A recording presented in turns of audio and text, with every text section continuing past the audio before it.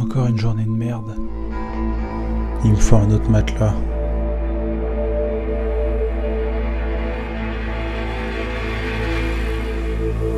Ma vie est toujours aussi glauque.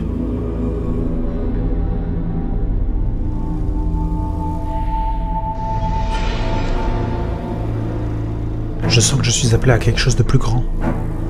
Mais quoi? Non, tout semble normal. Mis à part que les voisins ont laissé cette musique. Tout est tellement comme d'habitude. Cependant, quelque chose m'entraîne. La musique des voisins? Qu'est-ce que j'écoute là? Qu'est-ce que j'entends? Quelque chose. Comme une gravité dans l'air. Ah, ça se lève. J'entends des violons. J'entends cette musique, j'entends cette musique. Elle réagit à ma pensée. Personne à qui en parlait. Et ils me prendraient pour un dingue si je leur disais que j'entendais une musique dans mes oreilles. C'est comme si j'entendais des voix, je suis pas schizo moi.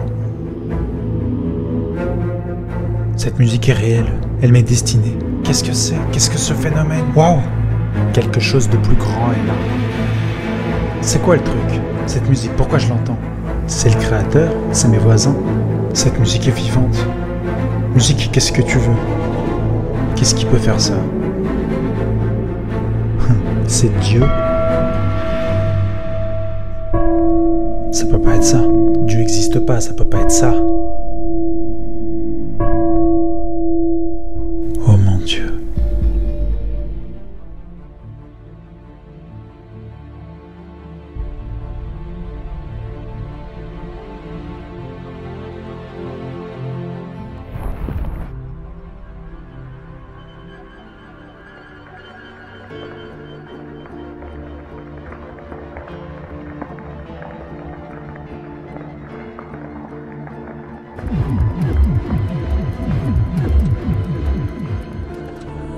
I am the Alpha and the Omega, the first and the last.